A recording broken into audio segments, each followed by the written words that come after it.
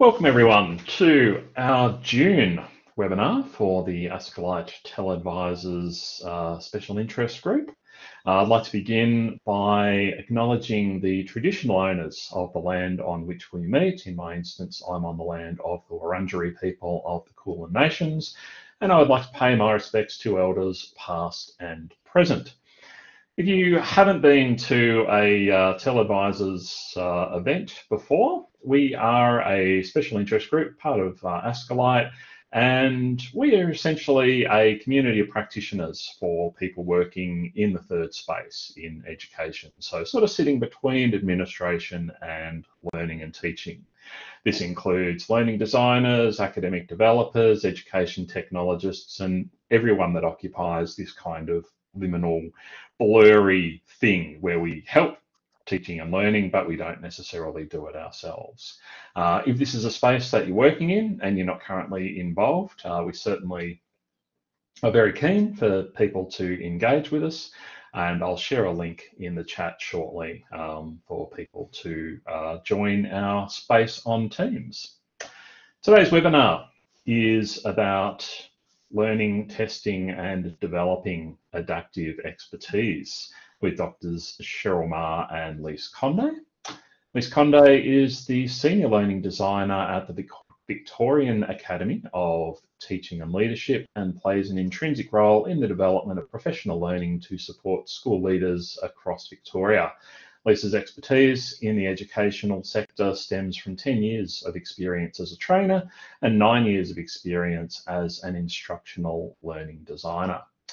Cheryl Ma believes that education has the capacity to transform lives and works across the sector to identify opportunities to improve efficiency, sustainability, and inclusion. Her career highlights so far include developing Prax My Way to support first-year biology at CDU and supporting the vertical integrated masters at Monash University, and also introducing the DEAR framework, delivering the digital learning strategy for the College of Science, Engineering and Health at RMIT, with a focus on inclusion, and more recently developing professional learning for teachers at the Victorian Academy of Teaching and Leadership. So with that, I will hand over now to Lise and Cheryl to talk about this fascinating field. Thank you, Colin. And hi, Cheryl. Great to see you again. Cheryl is in Canada, so I'm really glad that she could join us today. So we're going to start by having you think about what was the last course you designed, taught, or worked with. In this presentation or through this little hour with us, we're going to invite you to reflect on that learning design. So if you have let's say a summary, a visualization, or anything that reminds you of the details of that learning design, bring it up. You'll use it and to reflect on it. I thank you, Colin, for acknowledging the traditional owners of the land. When it comes to learning design, I think there's a really, I think of learning design sort of in the lines of a songline, of original songlines. And I do understand that our original songlines were, they were built and sort of around this idea of how to the songline itself involved instructions and about how to walk through that songline, what to eat, all of these instructions as to how to have a successful journey to where you were going. And I like to think that learning design kind of has a little bit of a link to that, because our work is about touching people's minds and creating a journey for them to be successful in what they do. So Today, what we're going to be doing is just introducing the idea of adaptive expertise. What is that? Why is that important, especially in the field of the Victorian Academy of Teaching and Leadership? We're going to see some examples of how to develop adaptive expertise. We're going to introduce a classification that we're currently using and the journey that got us there. And we're going to be using that as a way to help you reflect on your own learn design approaches. So at the Academy, at the Victorian Academy of Teaching and Leadership, we were called BASTO. We were the BASTO Institute of Teaching and Leadership as of last year. And we are an authoritative, an agency that actually deals with delivering evidence-informed and inspiring professional learning to Victorian leaders and school leaders across Victoria. We deliver professional learning to over 5,000 leaders and teachers within the Victorian education sector. And we have this framework of the Victorian Leadership Framework, and we'll talk to you a little bit about how we got to this framework here. But what we do is back in 2016, we started thinking about, we went through an audit we got an audit done to understand exactly how we were going about developing this professional learning. What that audit determined is that we didn't have a framework or a language to really talk about our work. And so the Academy, or BASTO at the time, endeavored into this research journey in which we actually engaged Vivian Robinson, Helen Timperley, and Kate Twyford to develop this leadership capability framework, which is made up of dispositions and capabilities, as well as professional practices, with the objective to actually develop adaptive expertise. And we're going to go and talk to you about what that means. We also developed some learning design principles, and we were armed back in 2019, 2020 with this new knowledge and this new theory, but we realized that wasn't enough, because what we found is that at that time the pandemic hit, and we were meant to be developing this idea of adaptive expertise in a fully online environment, and our audience, educational leaders across Victoria, had a preference for face-to-face. So we found ourselves with this adaptive challenge of, oh my God, how do we actually develop this type of skills in an online dynamic? And so we started experimenting with different modes, and I'll walk you through different frameworks on how to envision that. And we realized that, again, often it is really difficult for us to take people on their journey and have them change the framework and the way they envision creating professional learning. So after it's been a year and a half, almost 2 years of a really intense journey of trying to find how to approach this idea of adaptive expertise, and we'll go there. And so what we'll talk to you about today is a work in progress approach that involves a co-design approach with our providers. In the government, we work with providers who are the content developers and the facilitators, and how we manage that through a series of onboarding and our course development process. So just keep in mind that. And at this point, I'm going to invite Cheryl come over and talk to us about this adaptive expertise concept. And so can I just get everyone to put up their hands if they've ever heard of the term adaptive expertise before? I know for me, it wasn't something that I was familiar with in higher education.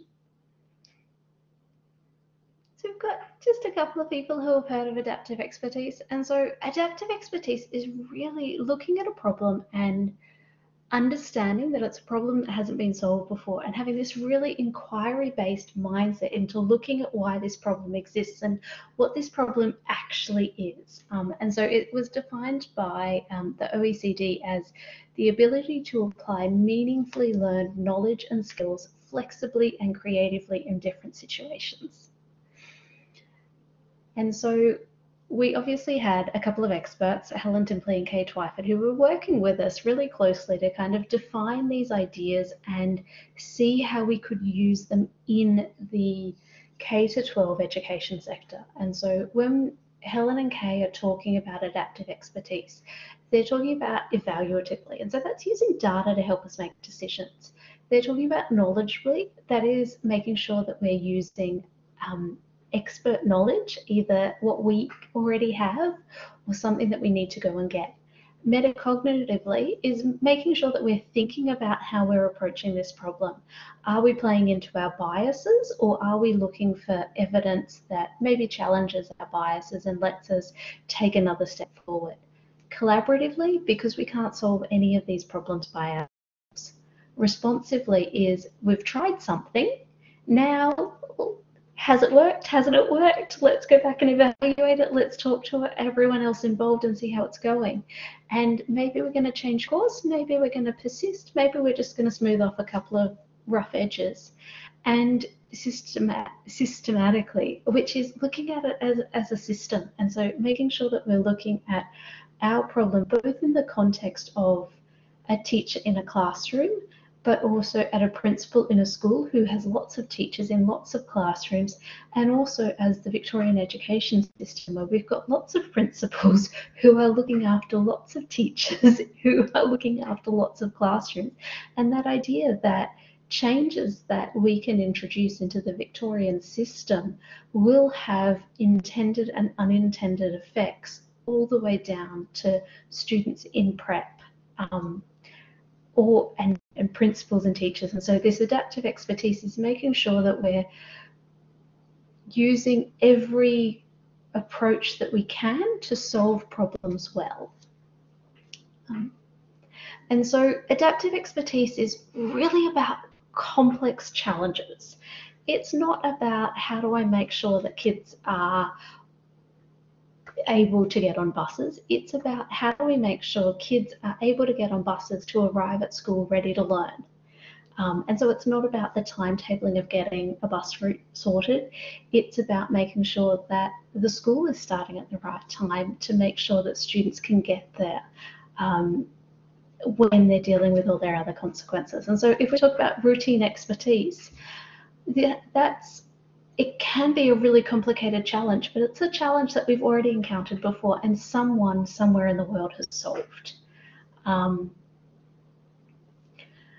And whereas an adaptive challenge is almost a unique problem, a problem that has never got a single solution and has not necessarily been solved in a way that can be transplanted to your school or your situation exactly. It's about seeing the patterns that have emerged in your specific context, seeing what's interacting and what is influencing those, and trying to push them in a direction that is a solution that you're looking for. So if you're trying to increase attendance, could be that offering breakfast at school, having a breakfast club, helps your students arrive at school ready to learn. That may or may not solve your problem. It might have solved someone else's problem. And if you're in a really high socioeconomic area, running a breakfast club probably isn't going to change your attendance. Whereas if you're in an area with lower resource availability or a much higher proportion of working families, running a breakfast club before school might get students to school earlier. It might get them there and ready to learn. And so if we move on to the next slide, I'm just going to ask you to take a moment and think about your job and what you do.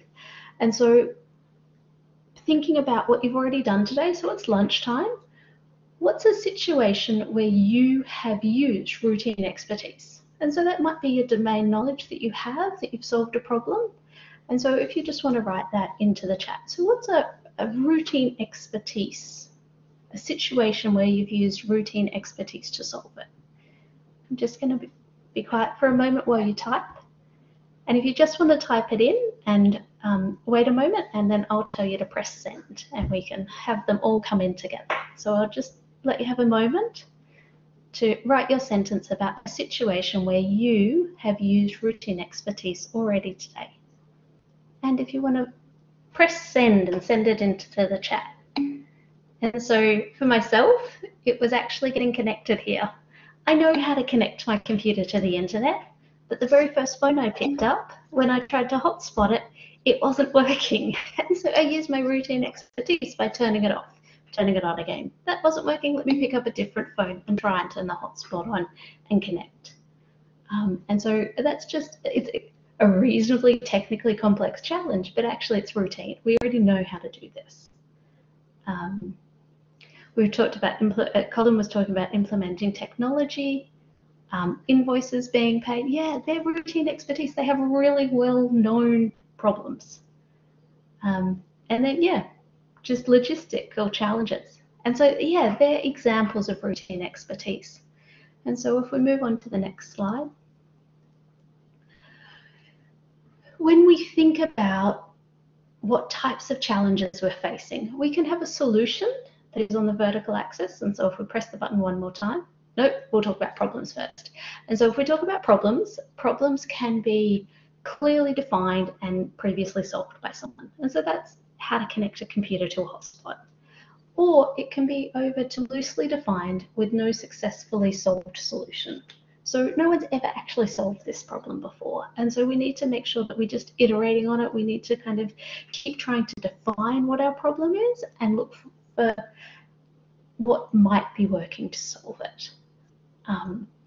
And so that's problem complexity. And so we can map problems across anywhere on that spectrum. And then with solutions, there can be a really clearly defined solution. Turn it off and on again. Works for 90% of our technical challenges.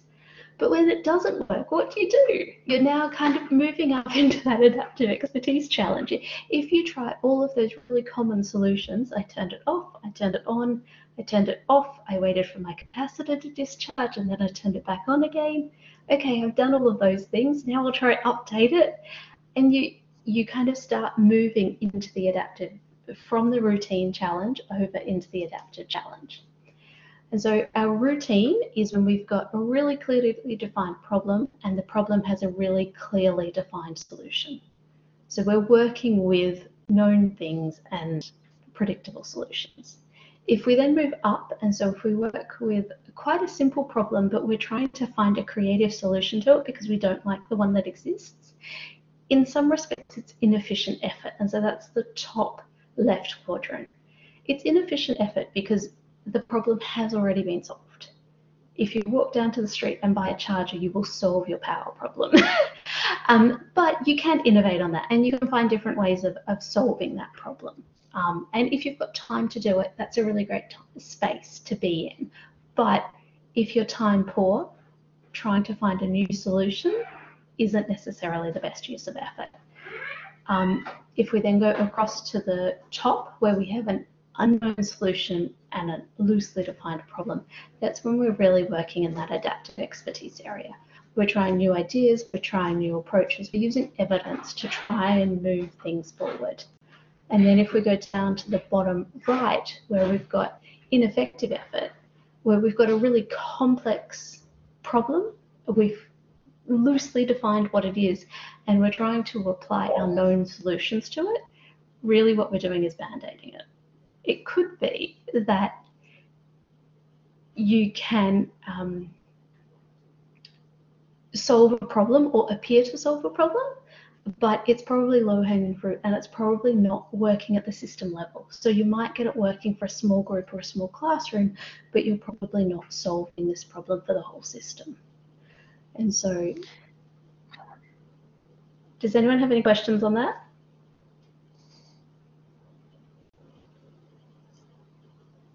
Okay, I'm going to ask you now to kind of see how you're going with this. Lise, I'm going to ask you to read out a couple of common situations that I think will feel familiar to us, and I'm going to ask you in the audience to just write into the chat as Lise reads out the sentence. Which category would you put it into? So 1 was innovating, 2 was adaptive expertise, 3 was routine expertise, and 4 was kind of that low-hanging fruit. It's a solution that probably isn't going to work for your problem. So Lise, did you want to read those out?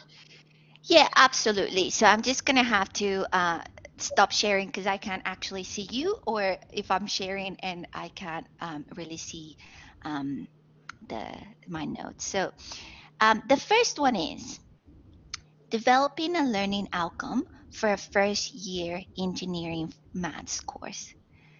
What quadrant do you think that actually falls into? Again, developing a learning outcome for a first year engineering maths course. So learning outcomes, we kind of like them having verbs, we kind of like them being measurable. We kind of know what a good learning outcome is. We kind of know what a maths course is going to teach. So yeah, that's an example of routine expertise. Yeah. Next one is co-developing curriculum with learners.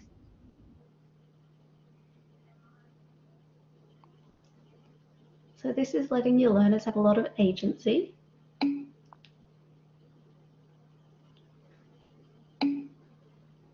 And they might direct you down a path that you probably end up with some really innovative solutions. And for people who are picking one, is it because you think it might be a really strong investment in time, where you're possibly going to sink a lot of time into co-developing it, but not necessarily be able to reuse it in future years?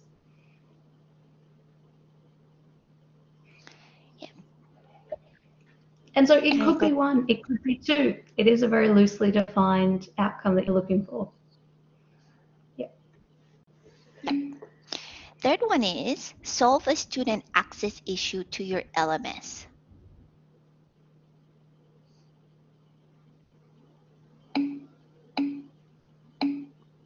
It's a really clearly defined problem, and it's probably got quite a straightforward, once you discover a solution to it.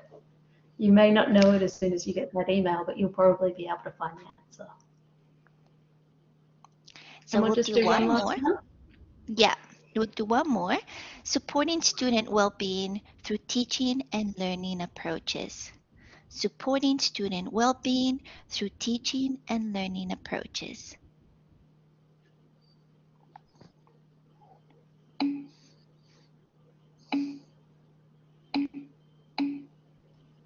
Yeah, and this is a really good example of adaptive expertise, because you really don't know what any individual student needs, you don't really know what any school needs, and you don't know what any teacher needs to be able to succeed in supporting a student's well-being.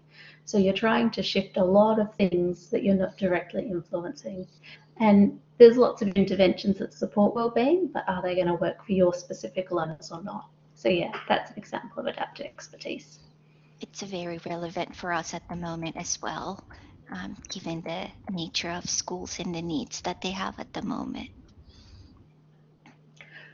So now that we've got kind of an idea of what adaptive expertise is, I'm going to invite you to take a moment to think about something that you do on a regular basis which requires you to use adaptive expertise. I'm going to give you 2 minutes for this one. And so again, if you just want to write your sentence into the chat, and then in 2 minutes' time, I will ask you to send it. Can I give a little tip here, Cheryl, or should I wait for that?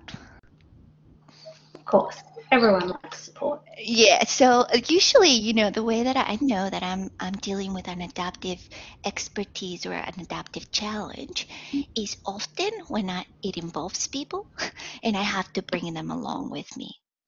So that's one way of me being able to identify that.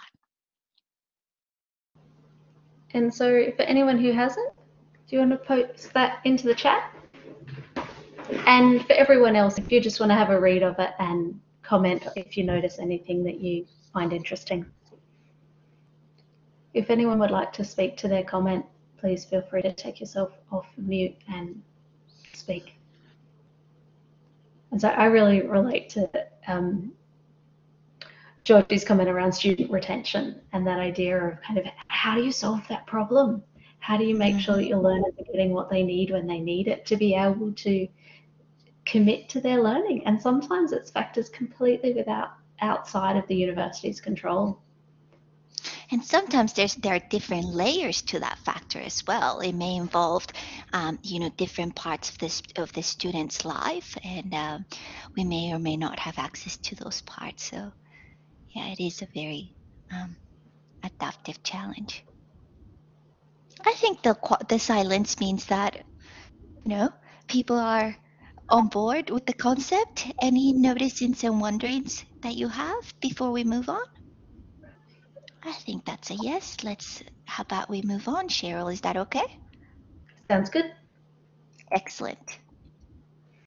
And so just bringing this in, we've got adaptive expertise, but many of you are likely familiar with some of the higher order thinking. And so lots of universities went really deep into higher order thinking. And so the idea that you want to make sure that you're aiming for higher level outcomes. And so in the Victorian education sector, and again, we're talking about K to 12, one of our commitments is to make sure that we're supporting learners to reach these higher order outcomes. And so we talk about higher order thinking about their transfer. So if I teach you something about Australian currency, can you transfer that to Canadian currency? Can you transfer that to another context? And so that's taking knowledge that you have in one situation and using it in a new one. Critical thinking, that ability to reason, reflect, and decide on what to do next or what to investigate next. And that's really connected to adaptive expertise and kind of trying to define a problem and look forward, and problem solving. And so that's how do I approach a task that doesn't really have a single clear solution or doesn't have a single solution that I've been able to learn previously. And so higher order thinking is in a number of frameworks. And so we all kind of have our favorite frameworks that we tend to go back to.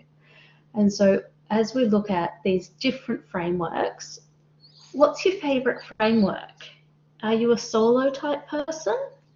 I don't know if anyone's familiar with the web depth of knowledge. That was one that I got from the Victorian, from Department of Education, Bloom's, and then we've got things like Miller's Pyramid. So we've just got a quick little slide for you, and I was wondering, what's your favorite framework?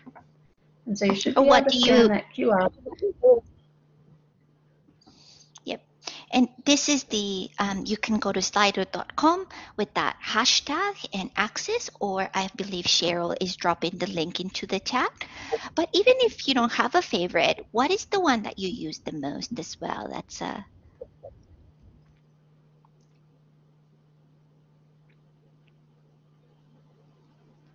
just I definitely started off my career in Bloom's, but once I discovered Miller's, I was quite taken by it. Know, does, shows, kind of that clinical skills and that representation was something that really worked quite nicely. And for me, it goes beyond the technical skills or the clinical disciplines. Sorry, I think that link is actually pointing to a different poll. I can see something passive, active, constructive, interactive. Okay, let me just solve that problem in just one moment. I can see 2 responses in there, but apologies if you have the wrong link. Heather's got it. Thank you, Heather. This is the wonderful thing about being with a group of technically enabled people. Okay, so you got it. Okay, great. Thank you.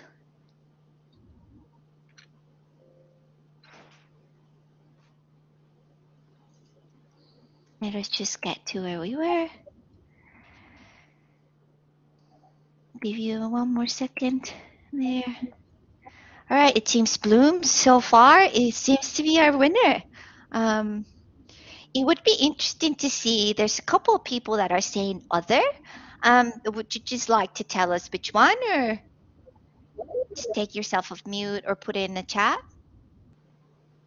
So institutional guidelines there from Penny. I also chose other. I'm not sure if this is entirely right. I guess I base a lot of my learning design around Knowles principles of adult learning, which Mm-hmm, is mm-hmm, similar but different. mm-hmm. Yeah, definitely. I'll show you a little bit of what we've considered in our journey in a bit. So yeah, definitely. Let's move on to the next one. And this is a really, this section was meant to help you link the concept of adaptive expertise, which I know it's highly related to professional learning of educational leaders. So it's very related to our own government context here in the school system. But I know that a lot of you are are in higher education, and maybe some of you are in school. So there is a way to actually find links between the concepts in there. Now, as I was mentioning, we do have a work in progress. So now we understand, hopefully we have an understanding of the concept. How do we do it? How do we go about it? How are we trying to actually foster this adaptive expertise in a fully online environment?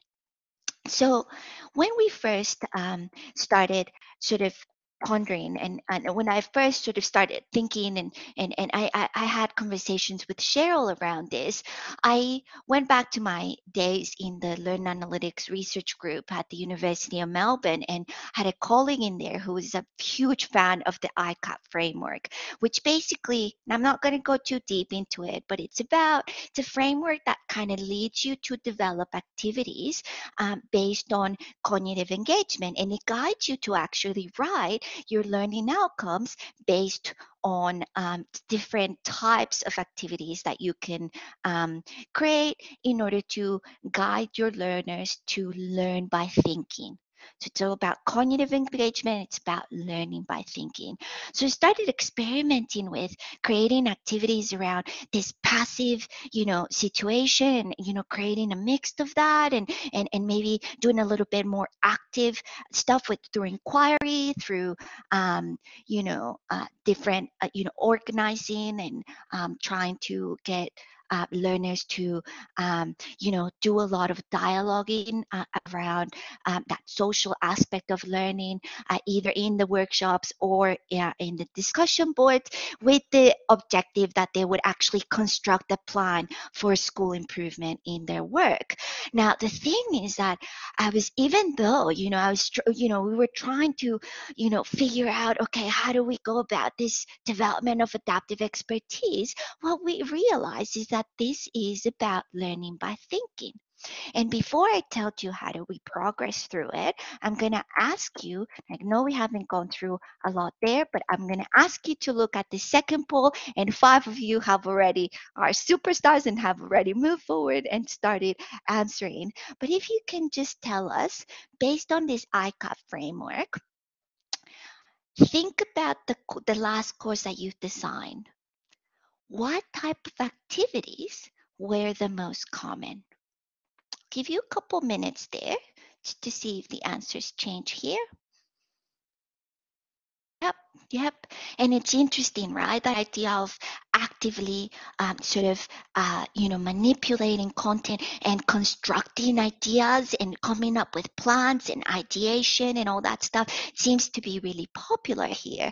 And it's interesting because if we think about more traditional design approaches, a lot of, I've done a lot of professional learning this year specifically, and I was moving from, passive to social, passive to social, passive to social, right? And I thought, well, initially that was great, but if you base it on solely on that, then you may be, learning how to talk about it, but is that enough? And what we found I'm going to move on now, but what we found in our approach is that what we needed, yes, it's great that you're learning by thinking, but what adaptive expertise requires, because it's about using complex capabilities and transferring them to another context, we needed our learners to learn by applying.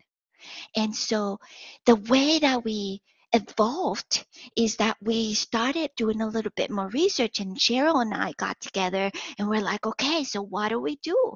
How do we go about it? So we, at the moment, this is our work in progress. We have started classifying our learning tasks and basing our onboarding and our co-creation around this concept of the open university initially. And I know a lot of you will be really familiar with this classification of learning tasks. And just to sort of remind you, or to sort of inform you if you haven't seen it, the Open University in 2016, they did a little bit of an evaluation of 151 of their learning designs to determine exactly what were indicators of success, of learning and success in their courses. And what they saw is a correlation, a negative correlation, in fact, between activities or courses that were asking participants to engage in that type of more traditional design that I just described, of let's assimilate, let's watch a video, let's listen to something, then let's talk about it in the discussion board. Watch a video, read something, talk about it in the discussion board. And when you do that, over and over again, what they found is that there was a direct correlation, well, not direct, but there was indication that that type of design was leading to unsuccessful outcomes, such as students dropping out, low learning achievement, etc., etc. So what they decided to do, and they opened it, and now I think the UN, was it the UN, Cheryl, that adopted this in their sustainable learning principles, is that what they suggested is, how about we are more explicit in our language and we classify our learning tasks so that we're not favoring one over the other. Rather, what we want to create is an experience that engages learners in their learning journey through a considered and mindful selection and mix of these different types of tasks.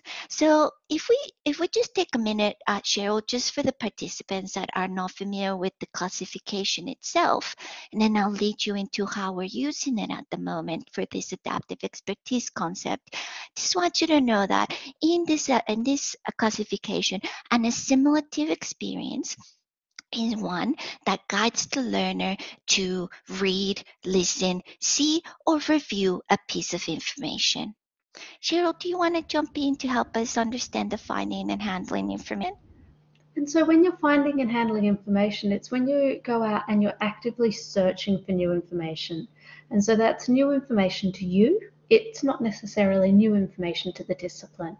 But I, Cheryl, didn't know who the traditional owners of the land that I'm meeting on today were. So I had to go and find that information. And so I'm on the land of the Innu people because I'm in Quebec at the moment. And so that was new information for me. And so I had to go and find that. And so that's a task that you can set up where you ask people to go and find something new for them related to the topic you're discussing. A communicative information is really powerful as well. It's where we guide the learner to discuss information related to the content, at least with one other person. Traditionally, it can be in the discussion boards, it can be through breakout rooms in an online context, or it can be in small group or larger group conversations. The power of a communicative activity, however, is that often when you are led to articulate a concept, you are sort of embedding and sort of solidifying that learning around the terminology and around the language of that concept.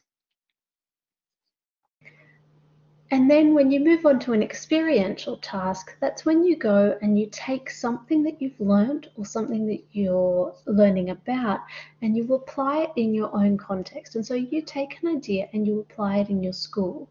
That allows you to gather information, evaluate the effectiveness, and get feedback from your peers, teachers, students on the approach that you're using to be able to refine it for the future. So you actually get to take an idea and practice it. It could be prototyping it almost. And so it's about embodying that learning, right? Feeling it, hearing it, talking about it, sensing what people are saying around it. And the productive one, it's sort of a really important task as well for us, because it's what leads to that ideation of, all right, I am a principal in this context. How am I going to come up with a plan that helps my school improve in their teaching and learning approaches? So what you're doing is guiding learners to use their knowledge and skills in collaboration to create an idea, a plan, or a piece of work together. And what's important before we go to the other ones, in our current application of the task and how it links to adaptive expertise, again, it's important. We don't want to actually, use one type of task over another. It's about using a mindful and a very conscious selection and mix of these tasks. But if you think about an experiential or productive, you need to use all of the previous knowledge that you've gained through all of the other tasks to build up to the skills to a point where you can embody or produce an idea. Right? So that is where we think in our current approach is we're working up in our courses, we're working up, creating a very mindful mix of this task to work up to experiential and productive, which is where we think this adaptive expertise will be fostered and further developed in our educational leaders. Cheryl, do you want to tell us about interactive? And then an interactive task is something where learners are able to simulate what will happen. And so if I invest $1 million in each Victorian school, what do I expect the outcome to be? If I focus it on maths, what type of outcome do I expect? If I focus it on languages, what type of outcome do I expect? If I focus that money onto social emotional learning, what outcomes do I expect? And so if you can run a simulation where you can invest more money into things, or you can try running the pilot and just get some simulated data, it can help you understand what the consequences of your actions are without actually negatively impacting your students, your learners, your community. And so having that opportunity to simulate and get really rapid feedback allows you to have an idea that you could then further develop in a productive task. And so it's just really quick feedback. It could be as simple as a multiple choice question. If I was in this situation, what piece of knowledge do I need? It could be as simple as that, through to something like SimCity, where should I put a road in this city or not? So your interactives can be varying in complexity, and they're there to make sure that you're validating and that you've got the right foundational ideas to build on. And just to finalize this classification is this assessment task. And unlike most of you, we don't actually hand out grades to our educational leaders. Our context requires something different. It requires the strategies to be able to evaluate and monitor your own work as you're going about school. So assessment in our context is a little bit different. Your context might be different from ours as well, and it might be more of a final summative assessment situation, but that is the way that we use that specific task in us. And like Cheryl said, feedback is the key in here. And I know we're actually kind of running out of time, Cheryl, but should we just move on or do this Slido as well? I think we should do this Slido. Okay, so because we have an activity where we want you to sort of talk to each other, but let's just do this one really quickly. What we want you to do in that same Slido is think about the last course you designed. How much of the course was the simulative activities? 20 and 40. That's interesting. That's very, very interesting. Again, the point here is not to preference. It's not that assimilative activities are bad. They're needed. That's where the learning, the formal learning happens. It's just about, remember, be really mindful about your mix in the salad, right? So that's great to see. Cheryl, can you tell us a little bit about how our work in progress is going in one of your projects? And so basically what we're doing as we're going through and designing our programs, we're articulating what type of activity each thing is. And so we're going through and categorizing it. And so what assimilative tasks do we have? What communicative tasks do we have? And we're using this as a conversation point with the design team. And so if we all agree that this is what our course looks like currently, we can get commitment, buy-in, and motivation to start thinking about maybe integrating a few more experiential or productive tasks. We might think about removing some of our communicative tasks or changing what is being asked of the learner. Maybe they need to do something experiential before they come in and talk about it. And so by being able to classify each of the activities that a learner will encounter through their program, we're able to have really informed conversations and give rich feedback to providers about the learning. And we've had some really great success with our providers being able to see what we mean when we're giving them feedback and giving them suggestions about refining some of these activities, because we've got language that is understood across the whole design team, which has been really helpful in getting us to move our designs forward and supporting our learners to have really lovely interactive experiences that support the development of adaptive expertise.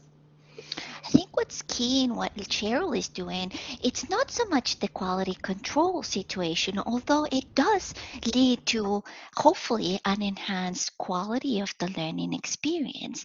What is important in what Cheryl is doing for us as learning designers is that we have the power of language and the power of understanding where we need to negotiate the quality of learning that will be happening in our courses and be really informed about that. So at this point, we have 5 minutes, and I wonder if rather than going into breakout room, Cheryl, I wonder if we can actually have participants pick one of these 3 questions in here. So one of the questions is, what factors do we need to consider and address when designing learning that addresses adaptive expertise or higher order thinking, if that is more related to your own context? What is the balance between tools and resources which scaffold design rather than producing cookie cutter learning? And I'll see what you think about that.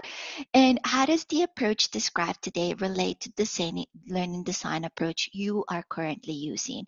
So I'll give you a minute to choose one question, think about it, and then I invite you to either share it in the chat, or if you could please raise your hand so that we actually have a little bit less of chaos and we can give a more respectful space to anybody that would like to contribute. So I'll be quiet for a minute, pick one, and then let's just share.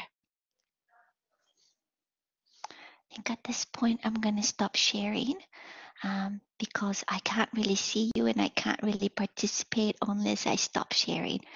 So any comments in the chat? Anybody who would like to do just some final closing comments on any of those questions?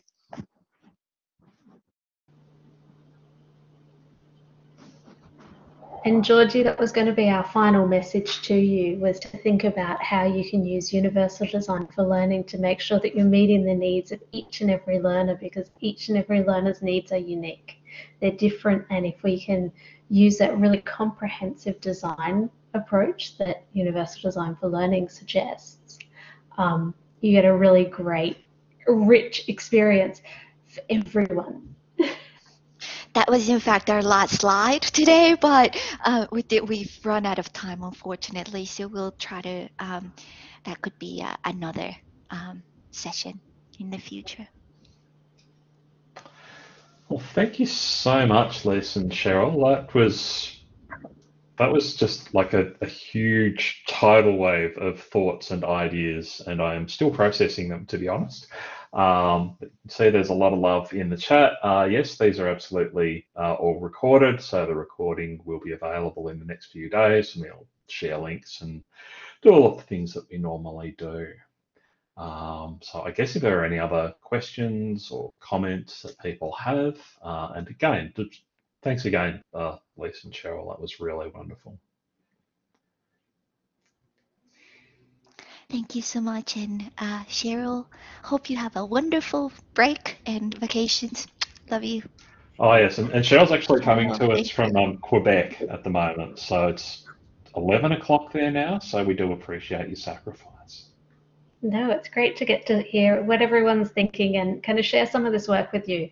Lisa's been a really great driver for it. The Academy's been really supportive of it, and there's so much that can be happened, and it's just this integration of ideas. So it's really lovely to see that there's kind of some really nice synergies here.